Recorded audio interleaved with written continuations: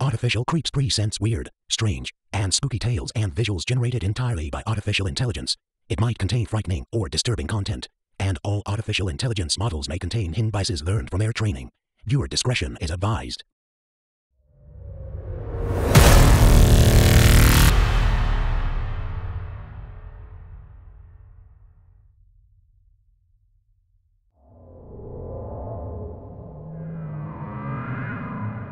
"I see you," the monster said. Abby sat bolt upright in bed, breathing heavily, her heart pounding in her chest. It was early morning and the sun hadn't come up yet. She looked around the room to make sure it was safe, and when she didn't see anything unusual, she let out a sigh of relief. She had been having this nightmare for as long as she could remember. It had started when she was very little and had gotten progressively worse ever since. She was 17 now, and things were so bad that her friends and family didn't believe her when she told them about the nightmares. In the dream, she is walking down an empty street. It's very dark except for one house on the street that has a dim light and an upstairs window. She knows that this house is where the monster lives, but she has no choice but to go there. As she approaches the house, the front door slowly opens and it calls her name in a voice that sounds like what rocks being squeezed together. She starts to run down the street away from the house, but it chases after her, running much faster than she does in its large, bulky form. She hears it gaining on her, and soon its long, gangly arms are reaching out to wrap themselves around her like tourniquets. As it gets closer and closer, it calls out again in its wet voice, "I see you."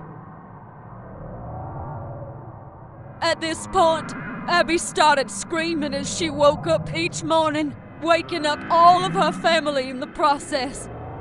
Her parents would come into her bedroom and try to calm her down until she was able to tell them what had happened. They would tell her it was just a bad dream, but she knew that wasn't true. These nightmares were real. They were actually happening. She decided to do some research online about haunted houses and curses, which took hours because her internet was so slow. Finally, she came across an article that mentioned a town called Alice that had been plagued by monsters for generations.